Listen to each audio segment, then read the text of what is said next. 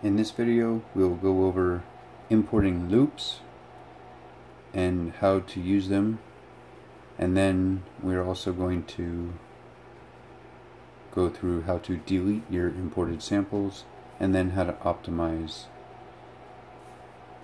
First thing you're going to do is connect to the computer through USB. The best way to do this is to make sure you are upgraded in your firmware for the Roland to 1.02 or higher. Then make sure you're plugged into the TR-8s first, and then when you plug into the computer, make sure you hold shift first. Hold shift, plug it in the correct way, and it'll go into storage mode. Once it has gone into storage mode, you can let go of shift. Now, on the computer,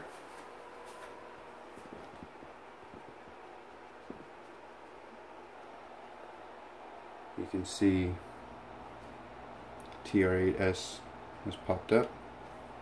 Open it up, go down to the side, open the folders till you see sample. Yours could be empty, yours could have some in it. If you've already gotten into this and been importing samples and know what you're doing, you'll see it in there. And loops. Find your loops. This is music loops. We'll do the piano. Oops. Sorry. Do the piano. And down to here. And then drag it into the sample folder.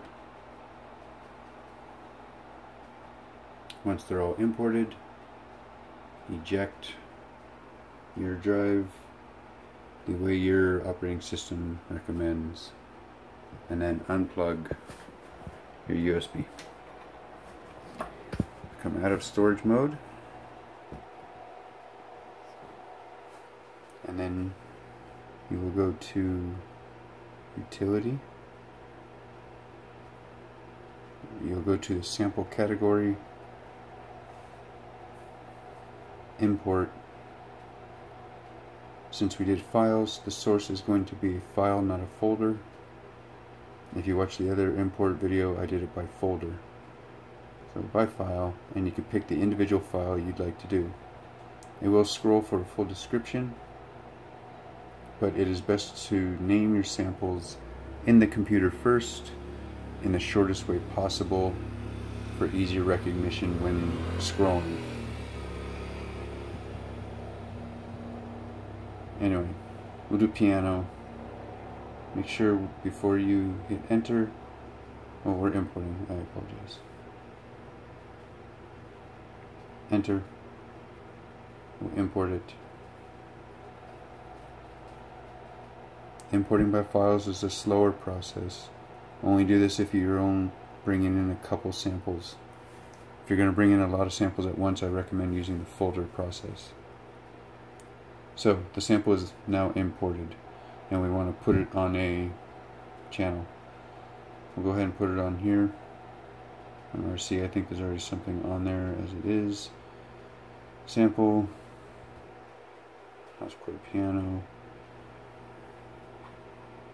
We'll go back. If you hold shift and go through, it'll go through categories quicker and get you to the beginning. Counterclockwise will take you back to the beginning to import.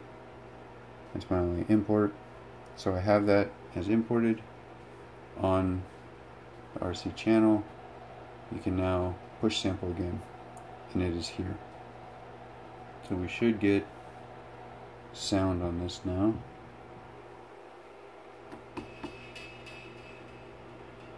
So if you want the sample or loop to play its full length, be sure to turn your decay all the way up. Otherwise it will fade out, or it will not complete the loop.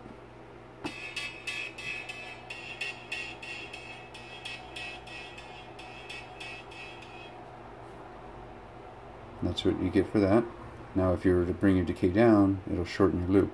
A way to fire off quicker samples of it if you want. Also remember you can motion record that. So you could do this, get your sample playing. You're gonna have to forgive me, okay?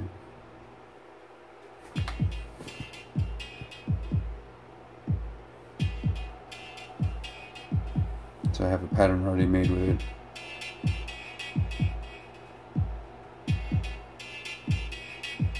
You can almost keep it like a delay. Anyway, that is how you would use it. If you want, remember, if you want it to go the full length, bring the decay up.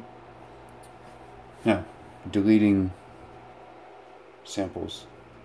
Again, utility, you're just on import, so you head over to delete.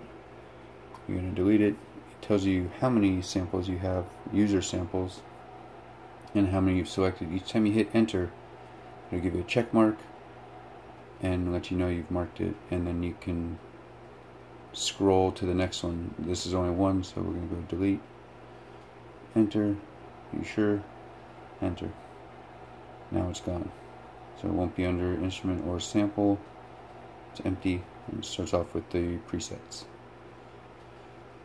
That's how you do that. After enough deleting and importing of samples, you should go to optimize. Enter. It will tell you how much space is free within the internal memory and how much of it has been fragmented.